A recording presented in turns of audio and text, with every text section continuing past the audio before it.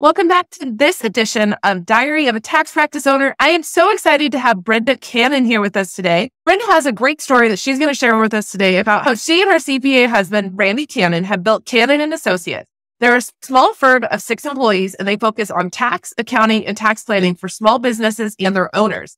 Now, Brenda, I would love to hear how you and your husband got going on building this firm together, and even how you got into the accounting profession. So let's go way back and start Way back. maybe in college and how you found accounting. Way back. That goes way back. So my high school offered accounting courses. And so I took accounting in high school and I loved it. I liked organizing numbers, I guess. I just loved it. So I wasn't one of those who went to college and couldn't decide what to do. I knew I wanted to do accounting. So I got my accounting degree. It was a few years before I got my CPA. So I worked in accounting for several years, mainly for law firms, and then got my CPA. My husband actually was a software developer. So I started my business in 2011. And then in 2014, he joined me. We did have one other partner for a while. And we grew, started with like 100 clients and it grew. I took anybody who came in the door. There were no intake forms. There was no practice management, and it grew. And then we realized we need to be pickier about clients, and growing isn't necessarily, just growing with no plan, So we're smaller than we used to be, but that's kind of intentional. What did it look like at a big? We were up to about 1,500 clients at one point. And now we're at about, we did a big purge before this tax season. So now we're at about 400, 430. Wow. So that's amazing. What made you make the decision to do that shift in your business and kind of consolidate down to more of a boutique? Part of the reason was we're 2 CPAs shorter than we were. One left, one had a baby and decided to stay home. So we thought this is a great opportunity to kind of let go of clients that aren't really a fit. Mm-hmm. So that was part of it. But about, 7 years ago, maybe, that's when I started realizing I could let clients go. So, we'd make a list every year, but 3 years ago, we let 80, and then we let go of 40, and then we let go of 276. So in the recent years, we've had some pretty big let goes. It sounds like it. That's amazing. So do you mind sharing with us kind of what made you feel the permission to let go of clients? Like, where was that shift in your brain? A big reason in recent years was Rebecca. She is a coach, and I met with her, and she helped me look at worst case scenario. If we let all these clients go, and then because of our new scheduling thing, if we're going to lose more clients, and because of our fee increase, worst case scenario, what would happen? And we knew we would be fine. We might have to, tighten our belt, but that helped us. But we really just want to have business clients that allow us to do their accounting on a monthly fixed fee and their owners. And we really like to do tax planning. Mm-hmm. So we were tired of cleaning up accounting. We still have a few of those, but we're just kind of tired of, those big accounting cleanup jobs. Yeah. Yeah. I get that.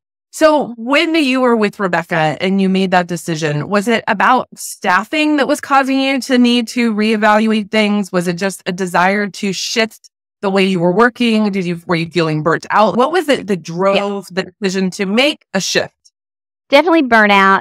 And we really kind of gun shy about hiring, I guess. And it's just, the industry, it's really tight. And so we just thought it was an opportunity to just kind of trim our firm down to the clients that fit us better.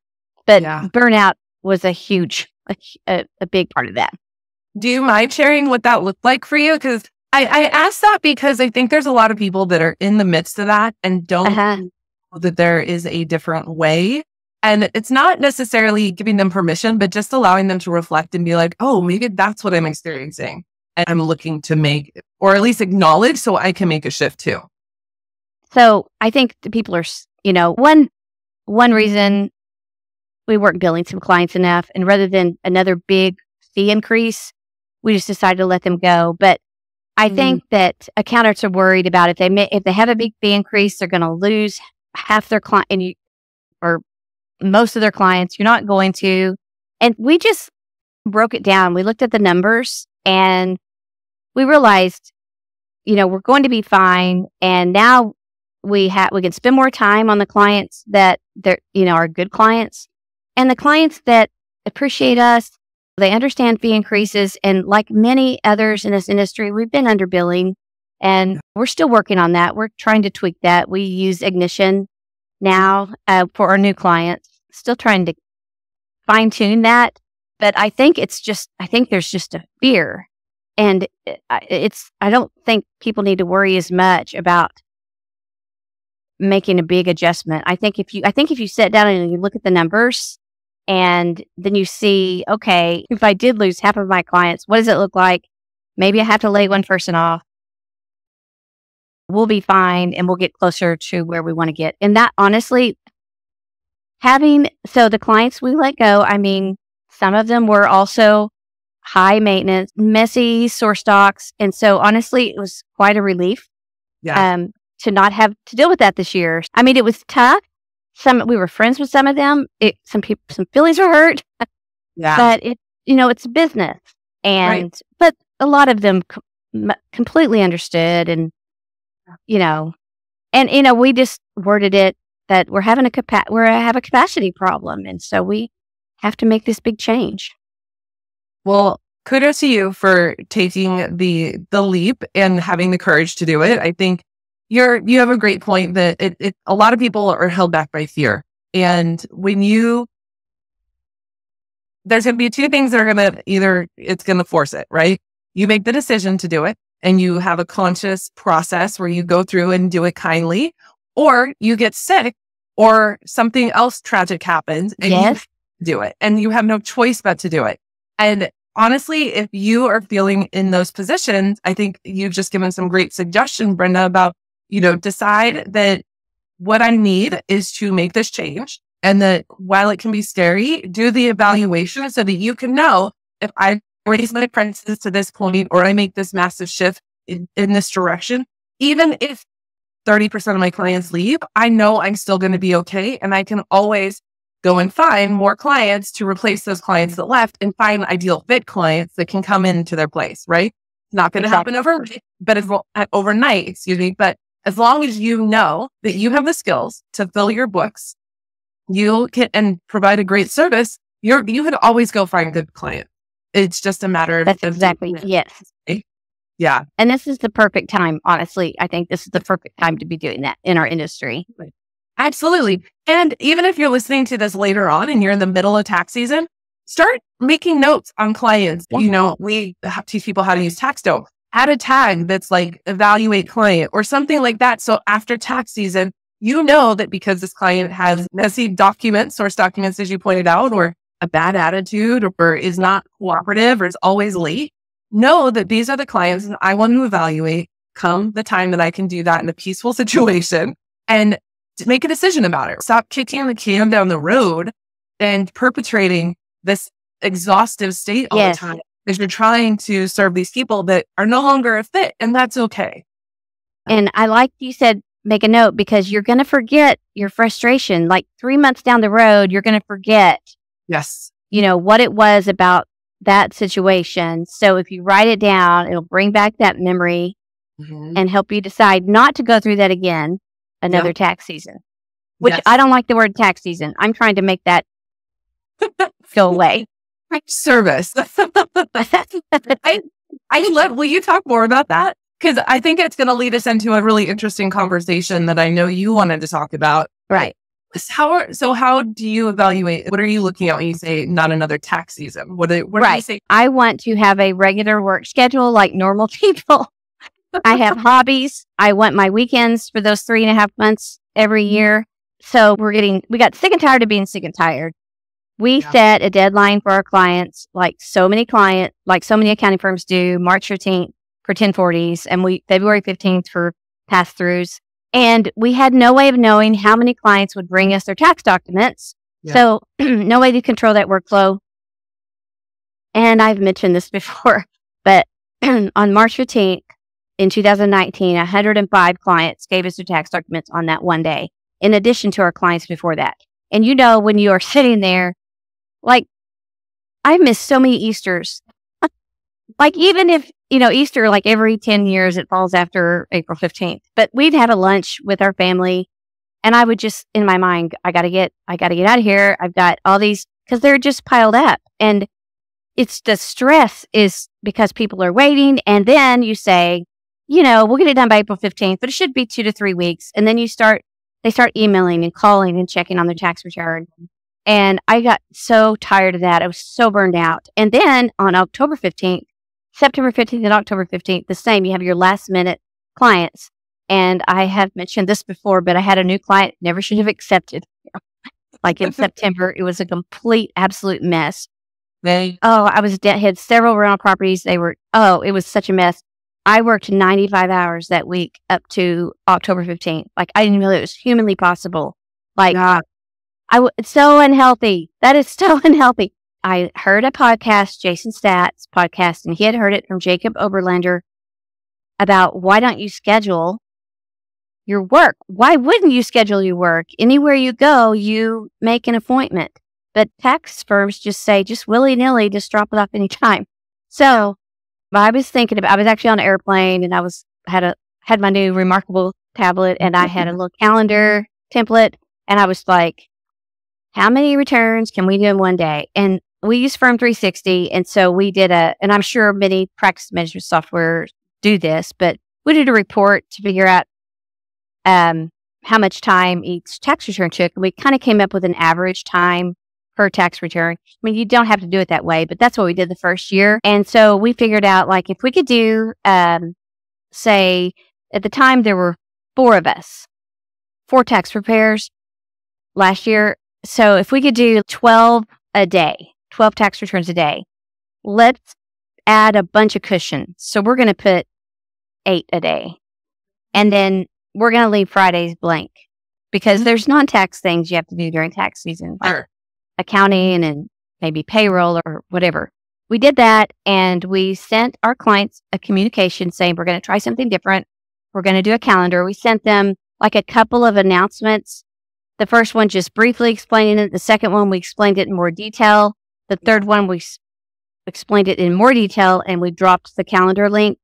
We did have some clients who were upset. Yeah. And so, but that's another reason. Oh, another thing we did was our older clients. So we do have older clients that I love. They are very special to me. And we called them ahead of time, and we got their calendar. We got them booked. So that first year, it really worked really well. We said, pick a date on the calendar and to give us 100% of your tax documents. So if you have like investment 1099s, you may not get those till late February, early March. So you need to consider that. If you have publicly traded partnership K1s, it may be sometime in the summer. You need to consider that.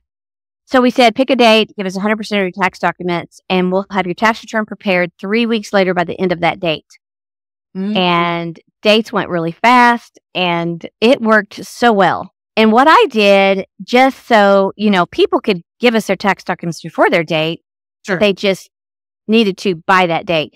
And we had one of our employees the day after their turn-in date went through their tax documents, compared them to the prior year, mm-hmm, and then emailed me and Randy and all the preparers and said, these documents they had last year, they don't have this year. What should I ask them about?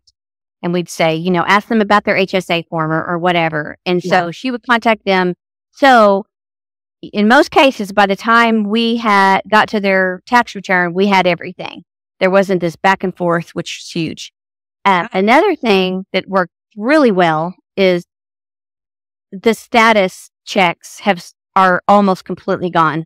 Clients know their date, and they're not checking with us. So that has been so lovely. So we did. Sorry. So one of the questions that comes up for me, and I'm sure others are thinking this too, is how did you handle the conversation around extensions for the client, educating them that the extension is not, the April 15th is not the date that it has to be done, but April 15th is. And how did you handle that conversation? So exactly. Clients are so phobic. Some are so phobic about extensions.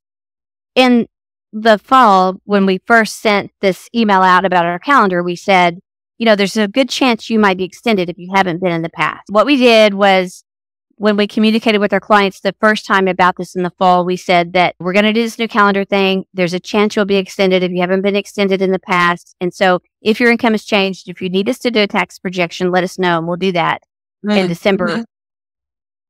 But still, we had clients. I mean, some of the reasons why they didn't want to extend are pretty comical, but and there were some clients upset. And they had longtime clients. And so I called them and we had a conversation. Yeah. And, having a conversation is so helpful sometimes. Just let's talk about it. And what are you worried about? I think they understand now that we meant it when you might be extended. And that's how it is. And so let's do projections. So what we're going to do this year is we're going to send the calendar out probably in September and say, pick a date in November or late October, November, December, just through the first week of December, because I would like to have Christmas this year. Yes. To give us your year-to-date tax stock so we can do a tax projection. So that first year, we did lose about 70 clients, which at the time was about 10% of our clients. And maybe 5 of them verbally said, it's because we don't like this calendar thing. We had raised our rates also pretty good. I think it was a combination of reasons. And this year, we've gained some clients. So we're probably at about a break even this year. Yeah. We did lose some clients, about 20, but I think we've gained that many. So we're about stable at about 400 to 430. So I will say, though, that the clients that like it, the clients that like this calendar process are the clients we like the most. They're organized, they're responsive. They like having their own date, not this general April 15th date. And our calendar this year ends April 20th. So, and that's for business and individual. So we will not be crunched at all for that October 15th deadline. So, I'm happy about that because I will be going to the OU Texas game on October the 12th. For you. Good for you. I love that. That is so interesting. So I think a couple of things that I heard is one, the thing that made it most successful is one, you communicated well, right? You did not surprise your clients by throwing out like full new process, full new system. You took a period of time and had a communication plan in place and walked them through and kind of started introducing them slowly to what this new experience was going to be like. That is one of the most critical things that even people moving to new software forget to do, right? Like they just think, oh, I'm just going to send this email and then it's going to be done and your clients are going to adjust. No, they don't. They need to process and go through the change process as well when you're doing new things like adding this calendar, moving to new software, and moving to automations where there's like a change in the way you're doing it. That is so important. So I want to just commend you for that, Brenda. The next thing I heard is that you guys weren't afraid to try and change and do something. Now, I am curious, if it had not worked out well, would you guys have just deemed it a test and moved back to the old way, or were you pretty committed to this at the time? I was pretty committed to this. Yeah. But I mean, if it didn't work, I don't know. I'd probably change. So I was so burned out. I'd probably just start a gardening business or something. I don't know. I think part of that is, to make bold changes, some people have to be just done. Yes. And that, I don't know why it took me all these decades to get done. And that's one reason why I'm so passionate about this, because I think back when my kids were little, I never had spring break with my kids. Yeah. And I worked every weekend. And I mean, I didn't miss soccer games and I didn't miss band stuff. I remember I went to one of Garrett's band concerts and I just went to hear his little band. And then I left and then I won a prize. When I wasn't there, they called my name, Garrett's mom, and you give up so much. And for the younger tax preparers that have young kids, I don't want them to have to live that way anymore. And you don't have to, you really don't have to. It's a learning curve with clients. Like they've been through this for 2 years. Next year, they're and I promise you, they will have an alarm on their phone for when that calendar, for the ones who really want to not file an extension. They're taking it pretty seriously now. So. Absolutely. Yeah. They're going to reset that email that comes in January, December and says, schedule your appointment, right? Yeah, that's right. That's exactly right. So what I think is fascinating about this is, Brenda, it opened up your calendar, right? This is giving you back the lifestyle that you wanted as an entrepreneur and a business owner. You now are actually able to enjoy your weekends, your evenings, your family time, which is so valuable. The thing that I'm curious about is a lot of tax preparers and professionals, honestly, entrepreneurial kind of minded people, when they start bringing up this time, they start thinking of bigger, right? Like I'm curious if you will share with us kind of the journey that you've been on over the last year, and now looking at creating software for others that could help them to implement this scheduling system themselves. Would you share more with us about what you guys have going on there and kind of about in the software? Yeah. Yeah. So we were using Calendly, and Calendly's great, but it has times on it. And so clients thought, oh, I have to come bring my tax documents at 11:30. No, you can bring us or upload your tax documents anytime up to that day. If it's midnight on that day, we don't care. So there was some confusion there. And then we used an API called Make to, when someone picked a date, to take that date over to Airtable so we could track which clients had picked a date and which clients hadn't picked a date. And Chad Davis, I adore him. He's just the bee's knees.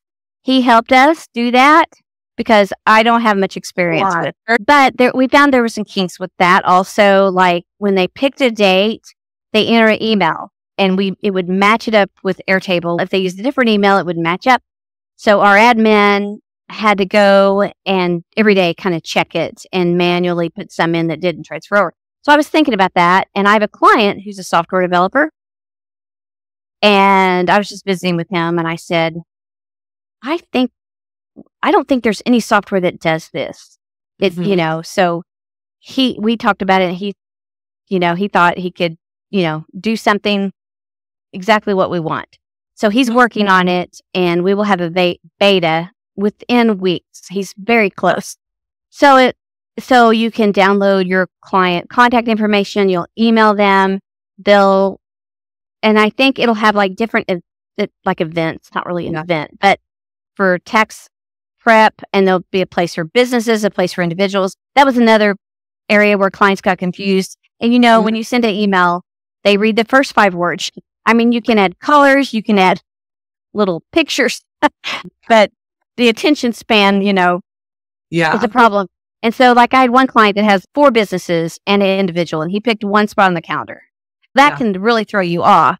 So this kind of makes it a little more understandable that, I need to pick one for my business, I need to pick one for individuals. Yeah. Interesting. So they'll get to, and it's a software that will facilitate them selecting the slot on the date without it being associated as a time. And then it will do the follow-up sequence as well, reminding them that their date is coming, what they need to provide to you, and all of the bells and whistles that you weren't able to necessarily create through kind of, I like to call it Frankenstein's tech stacks, right? Like we piece them all together and we try and make them work. Right. So you're going to beta it this year. Do you anticipate being able to make it available to others that are looking to use it? I think so. I just talked to him last week and he said, I'm going to have something for you to play with. Yeah. So I need to play with it, but he's thinking of all the different scenarios to think about. So yeah, I'm hoping we'll have something available, by, I hope October. I love that now that you have kind of this opportunity of improving your own practice, now you're looking at how you can help others to prepare and correct, or not prepare, but to help others increase the efficiency in their own practices. That's so fascinating. Well, thank you. I would love to hear, Brenda, in the last couple of minutes, where do you think your practice is going to go over the next 5 years or so? Do you anticipate growing? Are you happy with the size that you are now? Do you want to bring more team members on if they come back and they are interested in coming back online?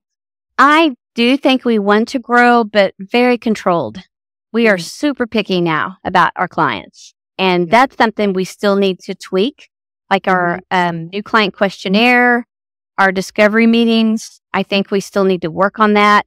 I would love to have a niche. I don't know. And when you partner with your husband, there's a little bit of, we have to agree on things. Doesn't always happen overnight. Yeah. It's a challenge when you have a partner and you have to build things together. I just had an interesting conversation with someone about niching and how a lot of people try and force a niche. And I don't think there's always a need to have a niche, right? If you enjoy working with small businesses and local businesses, then that's your niche, right? Like, you specialize in that. And if you enjoy working with contractors businesses or, pet grooming salons, like you can find a niche in that. And I just think that there's become a lot of hype around niching because you can use it, target people on social media, and that can be powerful.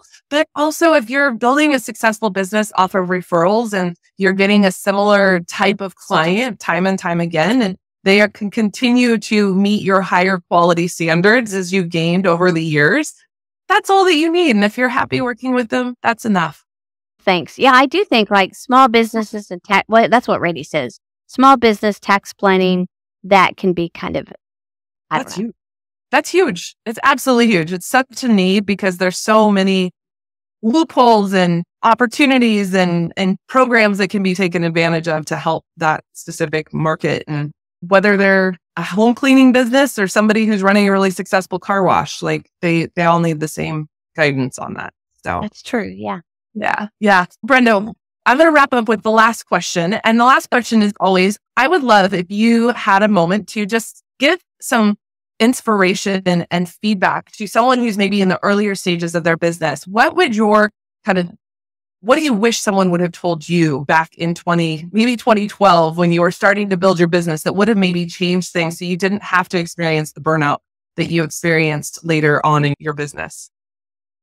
I probably would have been pickier about new clients, but I do understand you're starting a business. You can't be too picky, but at least create some processes about, the type of client you want, and then keep a list of maybe clients that aren't a fit, that when you're able to weed out some of those, that is one thing. And set boundaries.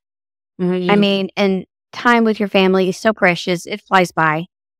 Don't give up your time with your family there's no emergency in our industry.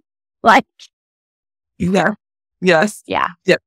Jessica always says that there are no tax emergencies.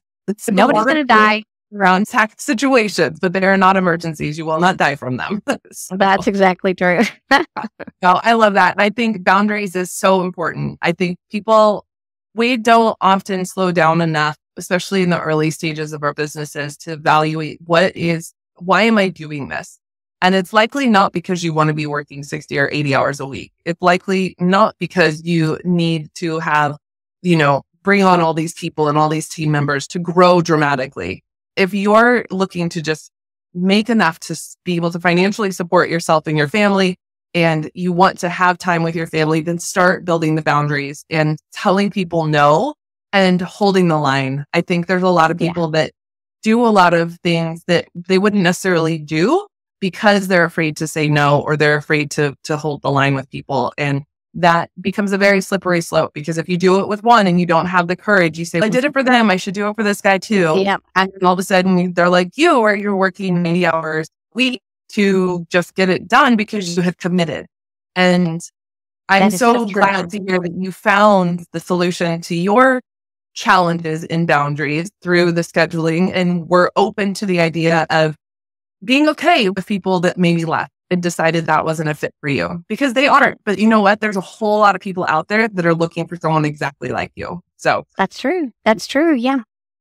I love that. Brenda, I would love to have you share where people could maybe hang out with you, follow along on your journey if you're sharing out in the socials somewhere, and let them know so that they can maybe follow you along with your scheduling processes, and maybe someday get to partner with you in helping them to schedule as well. Yeah. On Twitter, I am at bsuecannon. And I do have about 75 people have contacted me wanting to know more about the scheduling. So I'm setting up some Zoom meetings. Cool. So if anyone wants to be part of that, they can email me at brenda@cannoncpas.com. Awesome. I hope that you get some great market research and learning what people are looking for. That's such a great place to start when developing a software solution. And it meets your needs, but to have it be the needs of several other case studies is so valuable. So go and reach out to Brenda so you can start scheduling your clients and have that be an event that is something that you're celebrating, because your tax season is going to be controlled. You're no longer going to have the rush to the deadlines, including even the rush to extension season deadlines. Create a job or I shouldn't say a job, but create more structure in your business so that you're not creating these super packed, overactive tax seasons of, January through April. It's just not necessary. Look at how you have a career, and as a professional, you're providing a service over a period of time with due dates involved.